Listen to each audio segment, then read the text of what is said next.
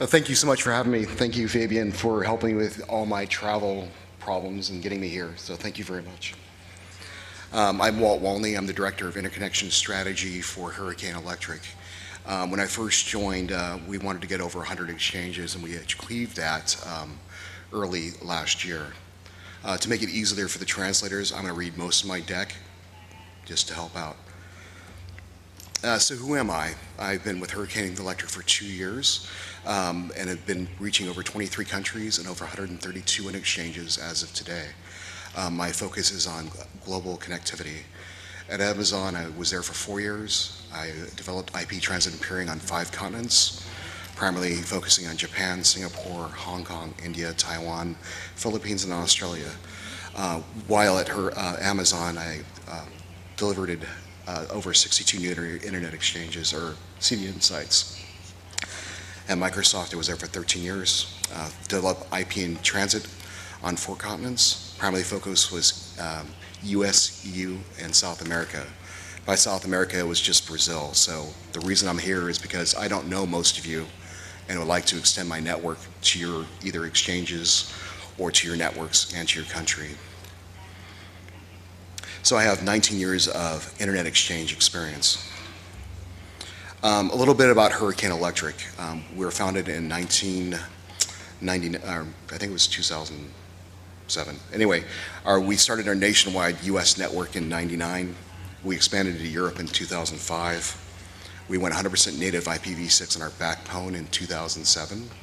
In 2008, we were ranked #1 6 IPv6 backbone in the world. 2008, we expanded to APAC.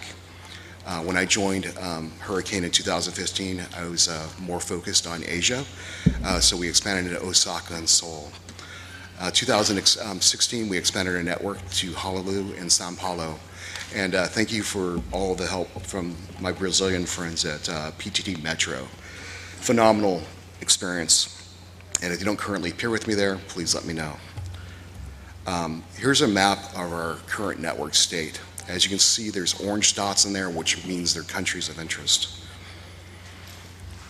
So why so many internet exchanges? I've been asked this a few times. The expansion is the answer.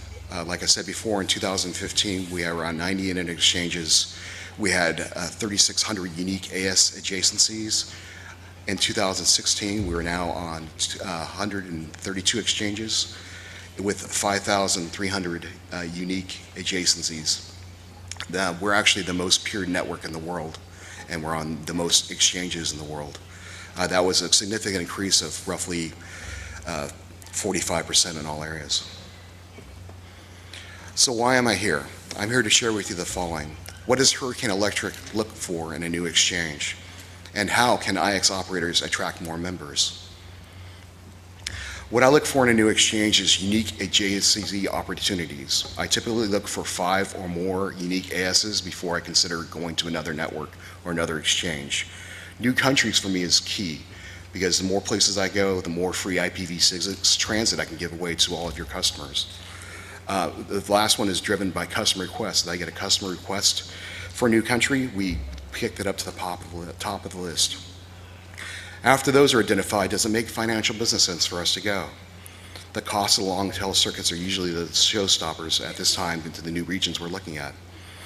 Data center costs, dark fiber, metro, and cross connects, local import issues, taxes, and etc. So I'm sharing something that I shouldn't be sharing. The new exchanges in the next 60 days for us are TPIX in Taiwan, NAP Africa, and TPIX in Warsaw. So that's 185 new unique adjacency opportunities. Possible new locations in 2006 and 2017 is Bangkok, Manila, Guam, Houston, Philadelphia, Nairobi, Athens, Istanbul, Dubai, and Mumbai.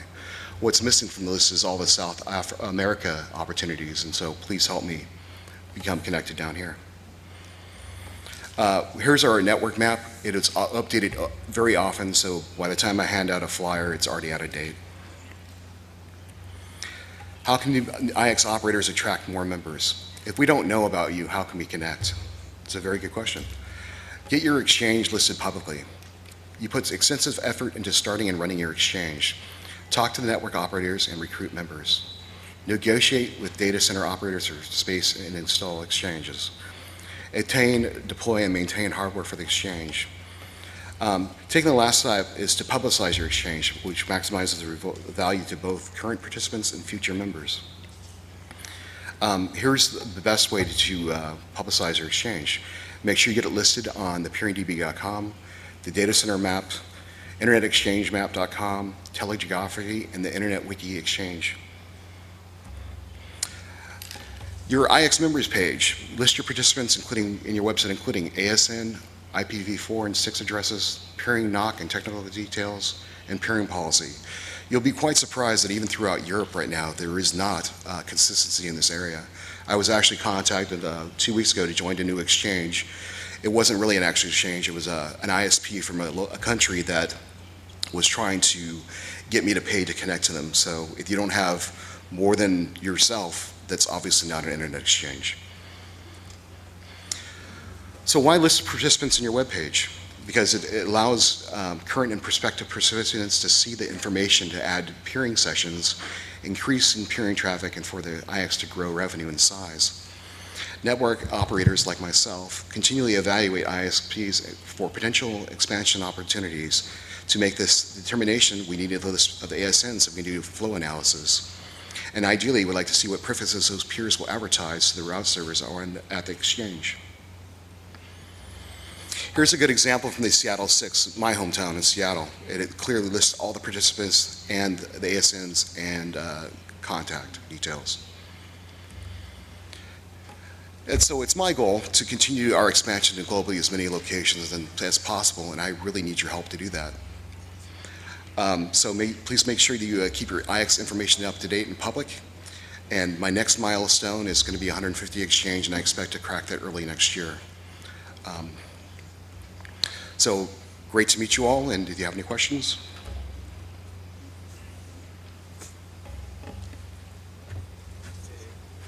Tenemos una pregunta. Robert. Hola, I'll do it in English. It's probably better. I'm thinking, what does, apart from being a global network, what do you bring to the IXP that is of particular value? I bring free IPv6 transit everywhere I go, and that's non-conditional lifetime. So you connect to me, I'll give you free V6 transit every day, forever. My next talk, when I come again, will be more technical, but I just wanted to make this as an introduction because I don't know any of you all, or I know very few, and I'd like to know you all better.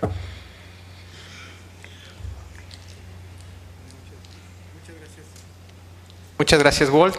Un aplauso. Thank you.